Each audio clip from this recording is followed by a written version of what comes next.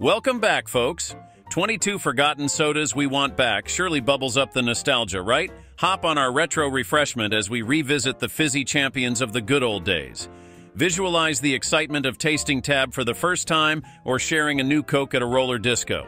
From after-school meetups to epic road trips, these sodas sweetened life's moments. So grab your glass, it's time to toast to the classics.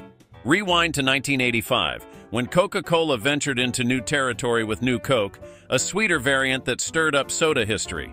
This bold move was Coca-Cola's response to the Pepsi Challenge taste tests that threatened its market dominance, sparking one of the biggest controversies in consumer history. While its reception was mixed, it developed a devoted fan base, highlighting the complexities of changing a beloved formula. This chapter serves as a reminder of how deeply a brand can resonate with its audience. Pepsi introduced Pepsi Light in 1975, capturing the essence of the era with its lemon-flavored Diet Cola. Distinguished by its unique blend of cola and a lemon twist, Pepsi Light aimed to offer a diet option with a flavorful edge. It was the go-to soda for the aerobics crowd, riding high on the wave of the 70s fitness craze. Yet by the 1980s, a change in formula led to a decline in its popularity, a testament to the fleeting nature of taste trends. 1995 saw Royal Crown Draft Cola stepping into the world of artisanal soda, brewed in small batches to capture the essence of traditional methods. Royal Crown Cola, established in 1905, ventured into this niche market to showcase its craft in soda making. Its commitment to natural flavors and no preservatives set a new standard. This innovative attempt, though not long-lasting, carved a niche in cola history, reimagining the possibilities of soda flavors and quality. Then 1987 brought us 7-Up Gold, a twist to the soda world with its ginger, apple, and cinnamon fusion. Standing out with its unique flavor profile, it aimed to offer a distinct taste experience from the usual citrus or cola sodas. Its catchy, contradictory slogan regarding caffeine, "Never had it, never will," intrigued many. Although its time was brief, this golden beverage left a lasting impression with its rich, spicy flavor. It defied soda norms and is still cherished by those who crave a sip of soda nostalgia. In 1963, Coca-Cola's Tab set the stage for diet sodas, becoming a staple in the 60s and 70s. Known for its distinctive metallic taste, Tab was Coca-Cola's first venture into the diet soda market. Its unique flavor profile and standout pink can remain in the hearts of many, even as Diet Coke became the new favorite in the 80s. Tab's legacy lasted until 2020, marking its place as an enduring favorite that symbolized the diet revolution of its time. Nehi, launched in 1924, introduced a new era of fruit-flavored sodas with standout favorites like peach, grape, and orange. Endorsed by famous personalities and featured in various media, Nehi's visibility helped it gain a significant market presence. Its colorful and distinctive glass bottles became a visual trademark. This brand not only captured audiences but also marked a shift in soda preferences towards diverse, bold flavors. Today, Nehi stands as a testament to innovation in the soft drink industry.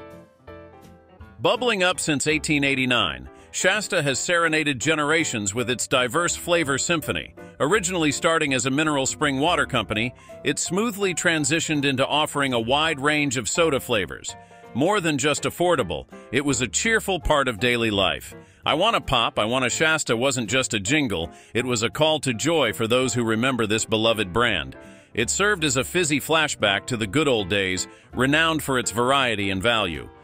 Squirt, the grapefruit gem of 1938, originated from Herb Bishop's experiments in Phoenix, Arizona, creating a grapefruit juice-based soft drink. Celebrated for its crisp and slightly tart flavor, Squirt became a popular mixer in cocktails. This refreshing burst became an iconic thirst quencher on hot days. Its slogan, "It's Squirt for Thirst," rang true across the Southwest, where it was a poolside favorite. This citrus star of the soda world still shines today, a sparkling tribute to the sunny days of yesteryear. Turn the clock back to 1876 with Hires Root Beer, the original American soda superstar. This creamy concoction wasn't just a drink, it was a staple at family picnics, with a taste as classic as apple pie. Introduced at the Philadelphia Centennial Exhibition, it quickly became America's favorite, with a slogan that sang, "Hires makes thirst a joy." It was a timeless tune in our taste buds, now missing from our shelves like a favorite old record we can't play anymore. Fast forward to the 1970s, and Welch's grape soda is turning every can into a summer vineyard escape.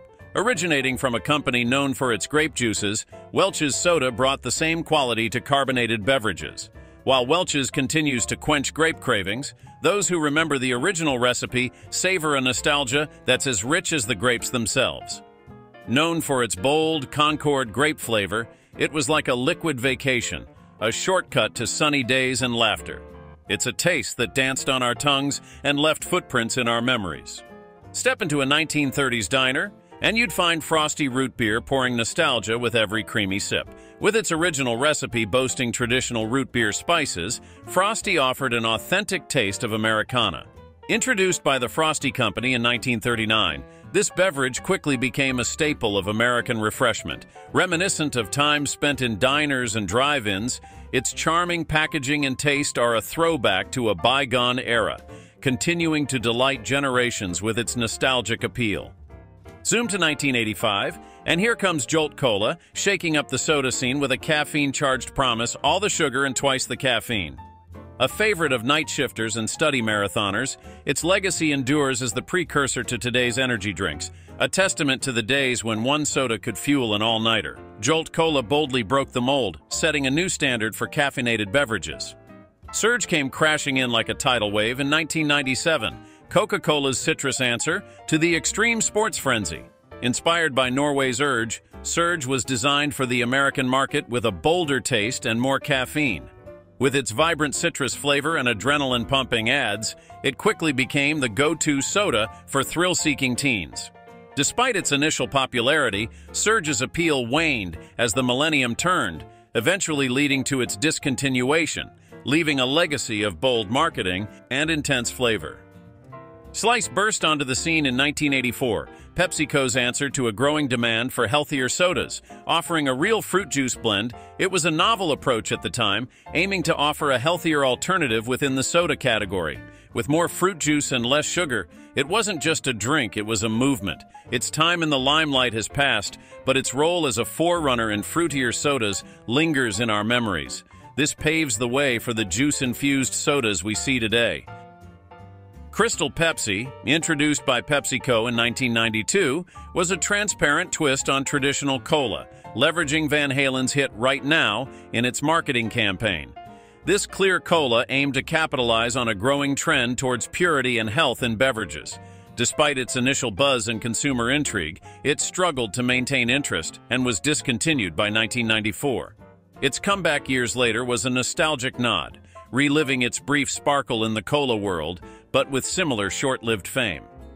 Orbitz was released in 1997 by the clearly Canadian Beverage Corporation and ventured where no soda had before.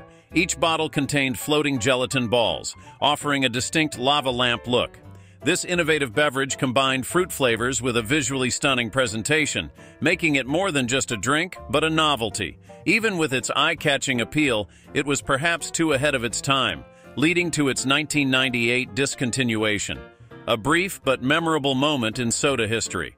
Now imagine it's 1963, and Patio by Pepsi is throwing the grooviest backyard shindig in a bottle, later evolving into what we know today as Diet Pepsi. Initially introduced to cater to consumers seeking low-calorie options, it featured flavors like grape and orange. It wasn't just a diet soda, it was a lifestyle, a fizzy embodiment of the swinging 60s. Even the suave madmen couldn't resist its charm. Remember Patio? It was the taste of a generation, a fizzy footnote in soda history. Aspen, Pepsi's crisp apple concoction launched in 1978, was like a winter ski trip in a can. Lasting until 1982, its Snap of Apples slogan captured imaginations, positioning it as the après-ski refreshment. This short-lived gem had a flavor as unique as a snowflake, still missed by its fans. Reminiscent of cool breezes and warmer days, it was a pioneer in apple-flavored sodas. Quirst, arriving in the late 70s, was a lemonade-flavored soda with a jingle that stuck, "Whenever I want to quench my thirst, I feel like a Quirst." Introduced during a time when the market was ripe for innovation, it aimed to offer a refreshing alternative to traditional colas. Marketed as a healthier alternative with less sugar than traditional sodas, it was perfect for lazy summer days. Despite its catchy appeal, Quirst's time in the soda market was as fleeting as a summer breeze, a testament to the ever-changing tastes of the American public. In 1993, Coca-Cola unveiled OK Soda, targeting the youth with its quirky, nonconformist branding. Designed to appeal to Generation X with its anti-commercial ethos, OK Soda featured candid and often ironic marketing. The soda featured a blend of fruit flavors, different from typical colas, and unique, artsy can designs. Despite its novel approach and attempts to resonate with a younger demographic, it was discontinued in 1995, marking a brief foray into alternative marketing strategies in the soda industry. In the 1970s, Worms wiggled into the soda market with a name that raised eyebrows but a cherry flavor that raised glasses. Inspired perhaps by the 1973 children's book, How to Eat Fried Worms, it stood out in an era of flavor experimentation. Today, with exotic tastes trending, Worms could wriggle back into the market, proving that sometimes a name is just a playful hook. Enjoyed this trip through soda's history? Check out our next video for more insights. Remember to like and subscribe for more.